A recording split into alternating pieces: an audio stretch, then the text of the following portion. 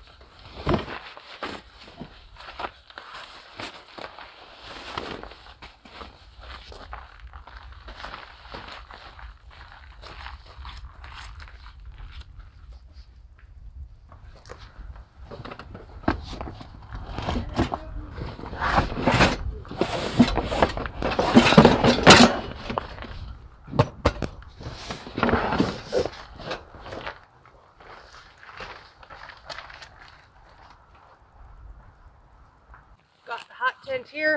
It's time to go get her set up.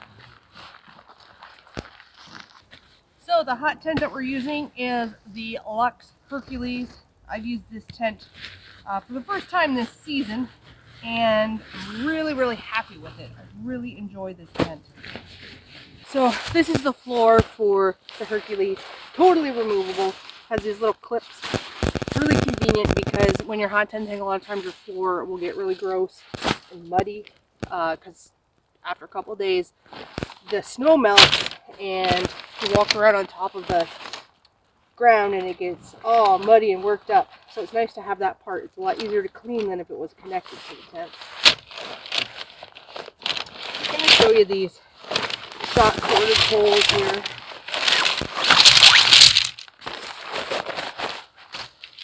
Got a couple different colors. We've got black ones, which are the main poles that are used to maintain structure, and then we have these gray poles that are to add additional stability. The biggest problem I have with this tent is the anchoring system. You have a metal stake that goes up through the bottom of these, and that will have a tendency to pop out, so that's kind of a pain. And when you're assembling it, these shock poles will come apart a lot, so you just have to be kind of careful while you're doing it.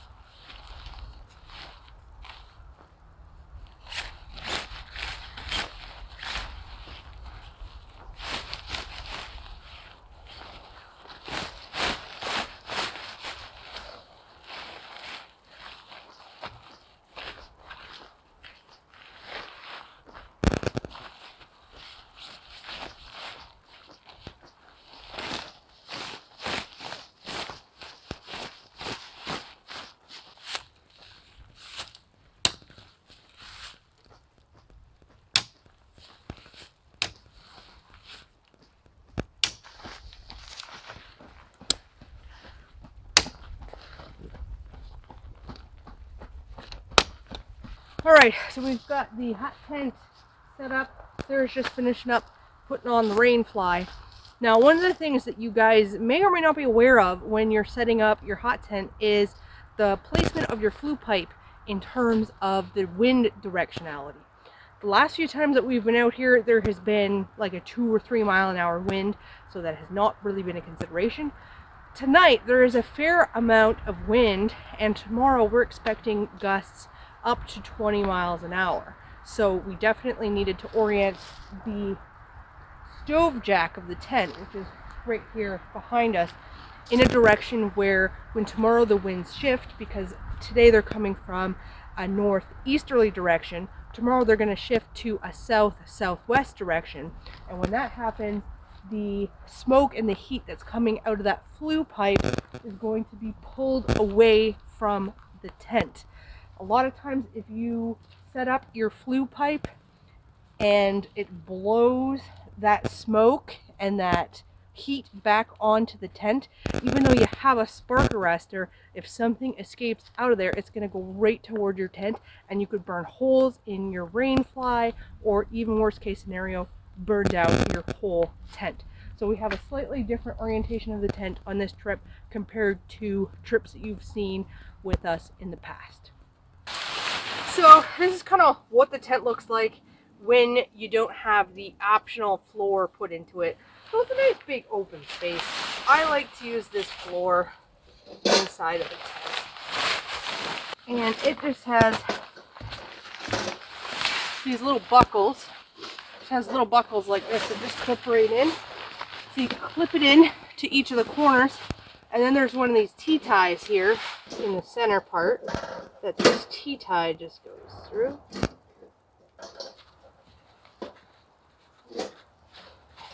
And then another buckle going all the way over into the next corner. So buckle, T-tie, buckle, T-tie, buckle, T-tie, and so on, all the way around the whole tent. So when I set up my hot tent, I like to use this is just like an all-weather mat, especially when there's snow. There's no snow on the ground this weekend, but when there's snow, definitely helpful to keep moisture out of the tent. The other thing that is totally necessary if you're using the clipped-in floor is some type of a fireproof mat for you to set your stove on. I got this one on Amazon, and it's a fiberglass based mat and totally fireproof up to 800 degrees Fahrenheit or something like that. So will keep any of the heat that's coming from the stove from melting the floor, and in case any coals fall out of the stove, will keep it from melting your floor as well.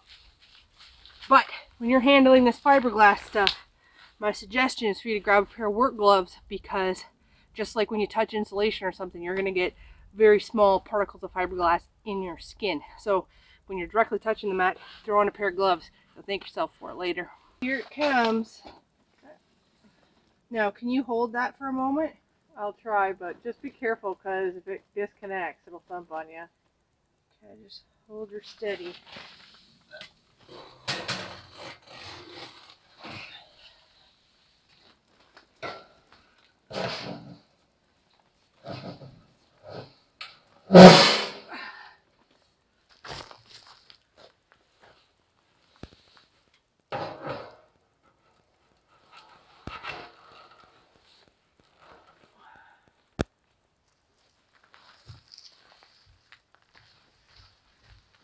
It is a 1 gallon water receptacle, and this goes on the back of the stove, or you can hang it off the side of the stove.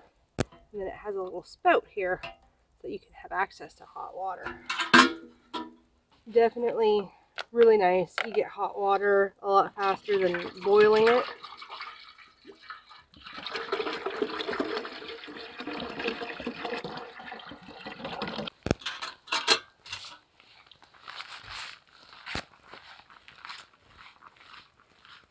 Alright, so we have the hot tent all set up. We have everything on the inside of the hot tent. Sarah's about to get fire going, and we're going to get to cooking.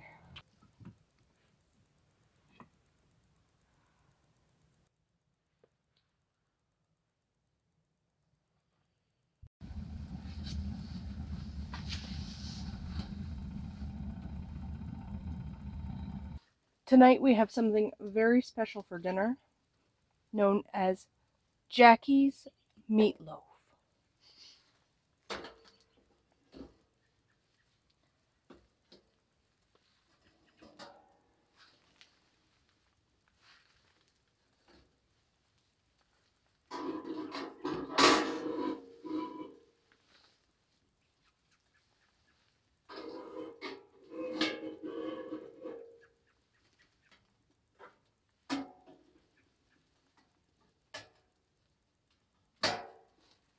So you may be wondering why it's called Jackie's Meatloaf,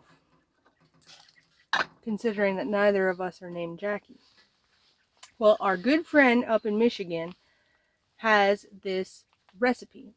And when Sarah and I first got together, I used to make meatloaf, and she would always complain that my meatloaf was crappy because it was a regular kind with the tomato sauce and the ketchup like everybody else makes, and that her friend Jackie's meatloaf was the best meatloaf that she's ever had in her life. So I had to track down Jackie and get the recipe from her, and honestly, it is the best darn meatloaf that I have ever had in my whole life.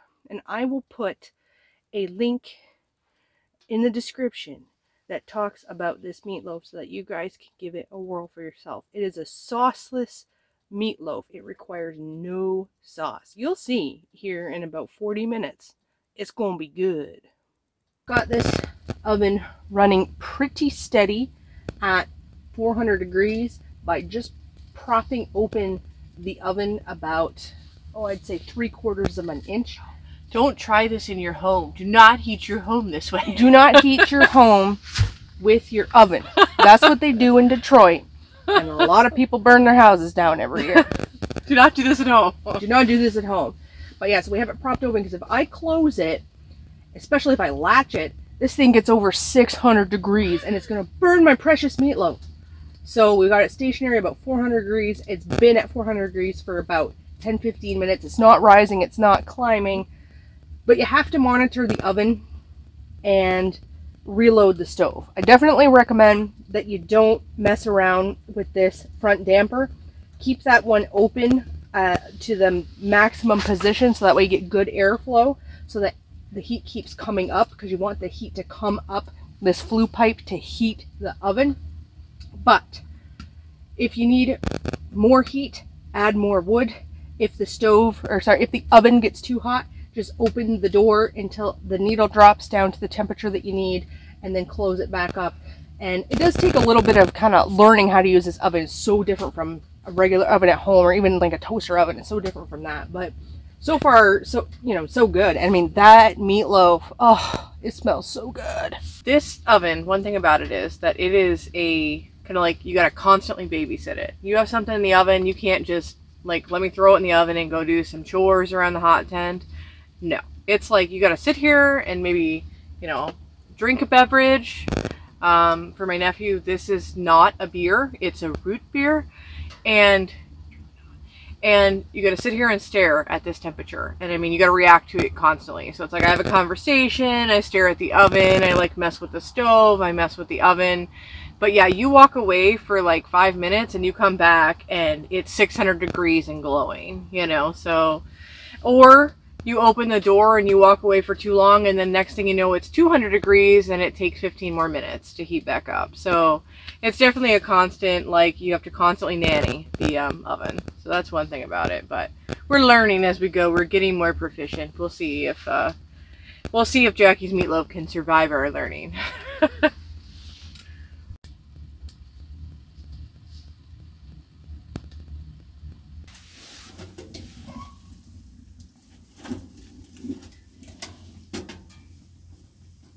All right, I think these meatloaves are done.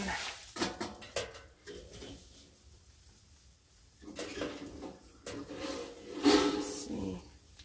A little crispy on the top, but they should be delicious. Oh. My fingers are too fat.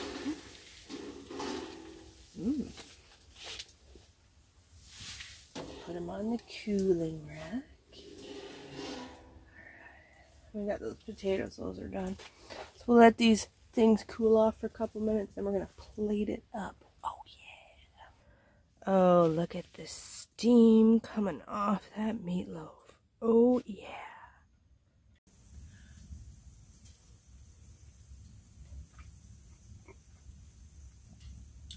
It's really good, babe. Delicious. Compliment to the chef. Okay.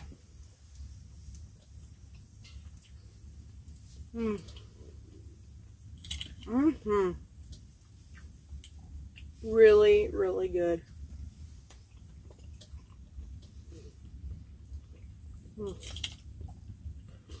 So, special thanks to Jackie for the recipe for this meatloaf. If you guys want the basic rundown of what's in this, you've got smashed up club crackers, a couple of eggs, Lipton soup, mushroom onion soup mix, a can of mushrooms all cut up, an onion all cut up, and a little bit of garlic. You add all those stuff into the beef, mix it all together, and that's how you get Jackie's meatloaf. This meatloaf you don't need sauce with. It's not dry, it's not flavorless, it's delicious. Very moist and very tasty and very filling. Let's take a look at the temperature. The outside temperature, 28 degrees. The indoor temperature inside of our hot tent, 94 degrees. We're pretty much sweating and dying. So we've closed the damper on the front of the stove. And we'll get this heat under control. These are real problems. 66 degrees hotter inside in the winter. Oh, hot tent problems. Cookies?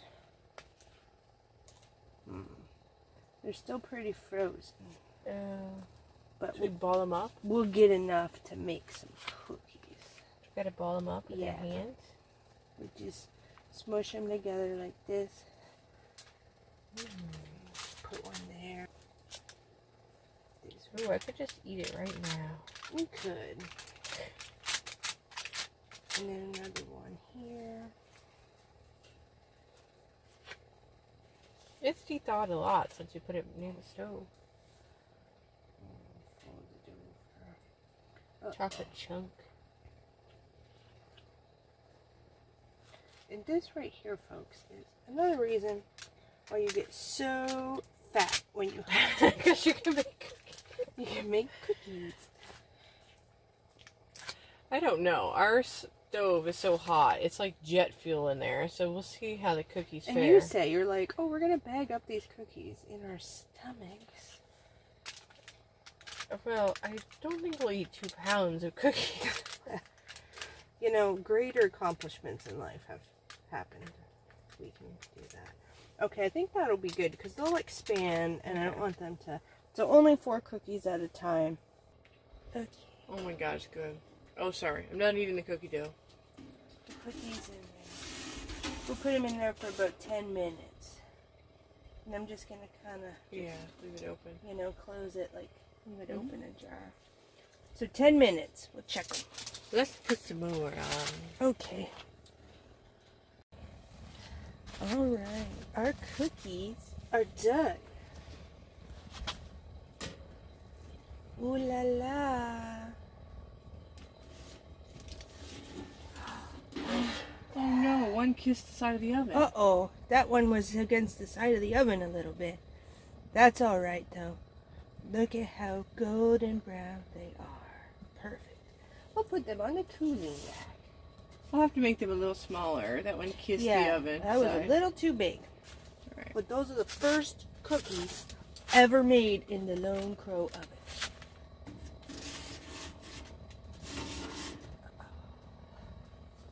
The second batch is going in.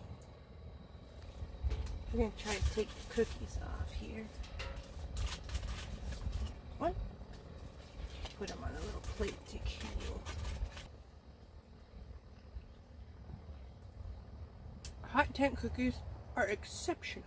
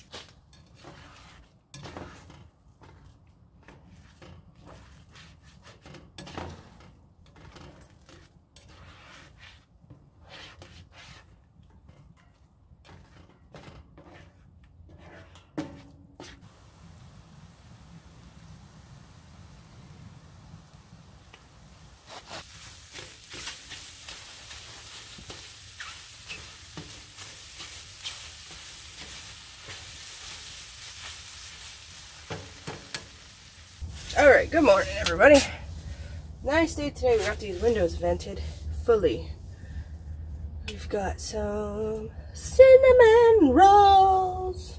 Do you think they'll be okay for at a time like this? Yeah, I would just go ahead and put them in 2 trays because when you go to frost them, you'll totally trash one of your trays. So you'll need the other tray to put in because when you frost them, it'll be everywhere. Yeah, that's And you should true. just remove the foil. You could stagger them a little if you wanted them.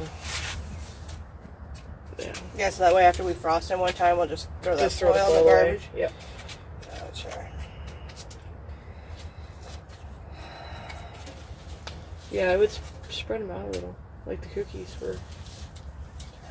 Hold that for a second. Thank you. So you think kind of... Like, yeah, you kind of stagger them a little if you want. kind of stagger them like this? Yeah. A little more. Maybe. A little more room to frost them. Yeah. Give them a little more room to breathe. All right. We'll put these bad boys in.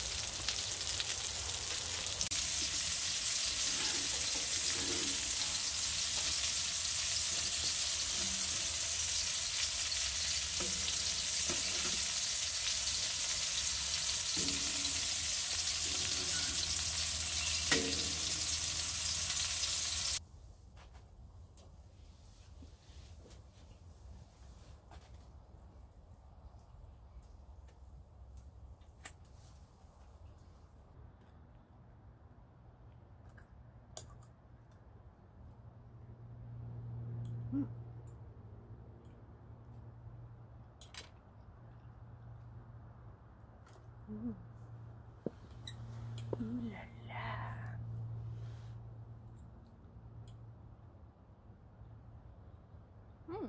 So it's getting that time in the day where I have to split some more wood in preparation for the stove. And this tool here has been a big, huge help. I can't believe what a big difference this thing makes. This is the Estwing Fireside Friend.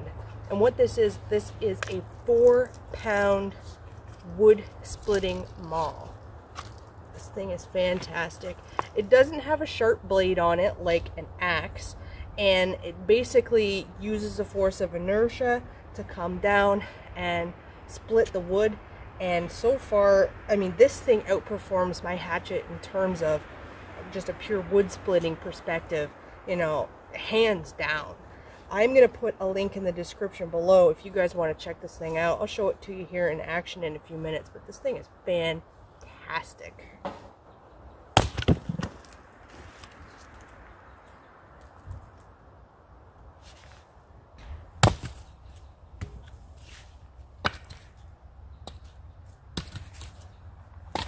Now the other really nice thing about this tool is that you can come down and you can hit this sucker right into the dirt. You don't need to worry about the blade on it, so to speak, because it doesn't have a blade like an axe or a hatchet.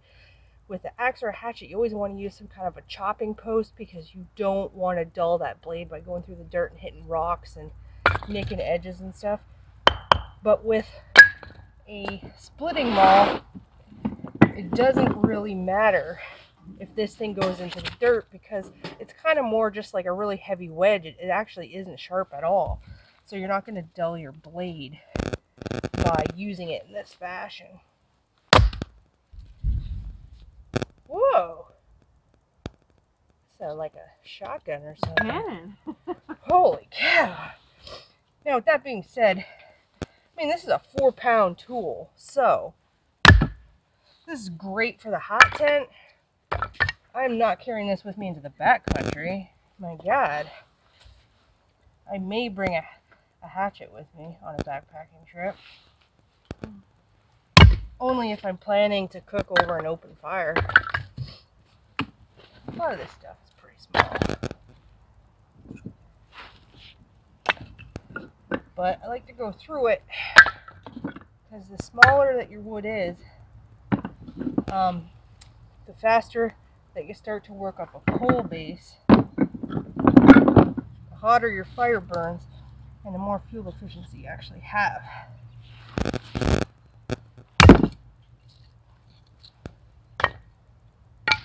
Oh, I know what you guys are thinking. You're thinking, oh boy, there's Lone Crow splitting that skinny little wood with her fancy tool. So I got a couple more formidable pieces here to show you. No problem.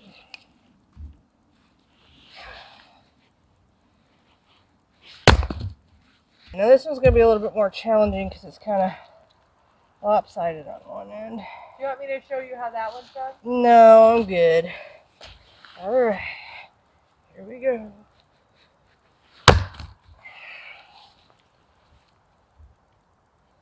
Pretty good for something that doesn't have a blade at all, right? I split it? Yep. Okay. No problem. Look at that. Now, we can get all this stuff burnt up in the stove. Alright, we've got some neighbors tonight. Let's check it out. So they've got a truck with a tent topper, and then a big van, and then their tent in it. That's one set of neighbors.